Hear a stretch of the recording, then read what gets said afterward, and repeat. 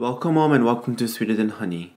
God's verse for today comes from Jeremiah chapter 18 verse 1 through 12.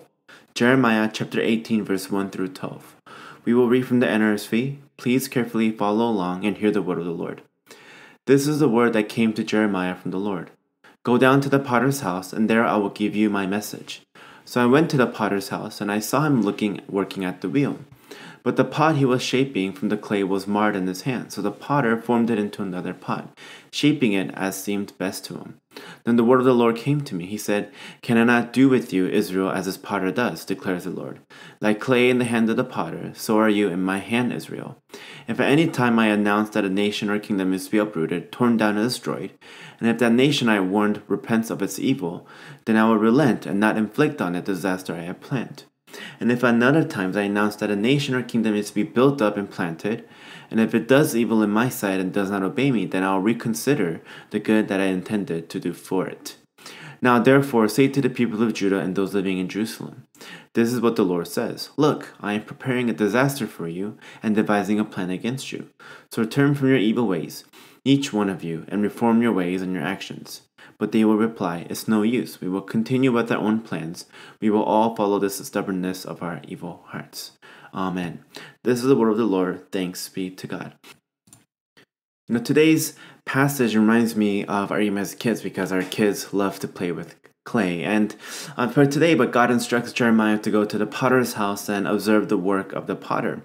As Jeremiah watches, he sees the potter working on a piece of clay. However, the clay becomes spoiled or marred in the potter's hands. In response, the potter reshapes the clay into another vessel as it seems good to him, to the potter.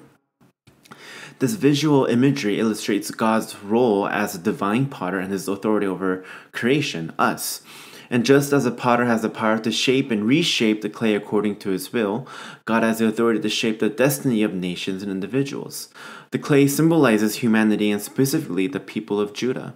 God explains the significance of the allegory to Jeremiah. He emphasizes his sovereign authority over nations and his ability to bring about judgment or blessings based on their response to him.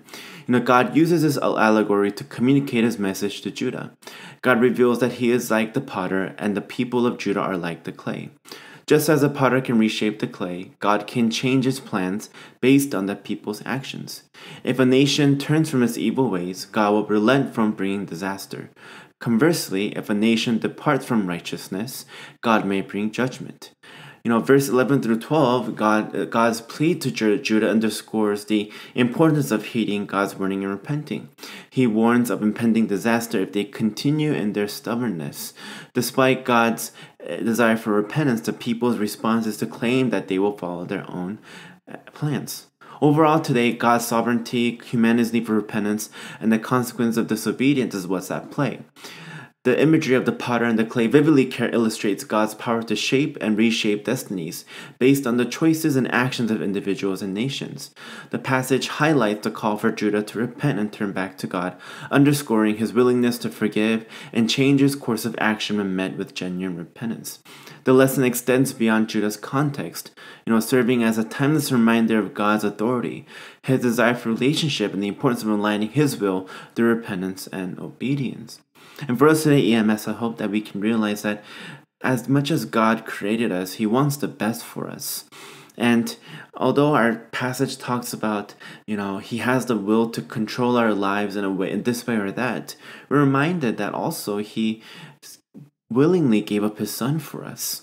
And then what would have been easy as a potter to kind of just get rid of the clay, he decided to continue to mold us, continue to shape us, continue to mold us into the vessel and the work that he sees fit and into the good work that he wants us to be. And so at the end of the day, as much as this passage might be weird in a way for us, can God really just get rid of us and make us in a snap of his finger? Yes, but at the same time, remember that he's continuing to shape us every day, to shape us into the best that we can be, living through his will and living on the love of his heart, love for his love for us in our lives. Let's pray.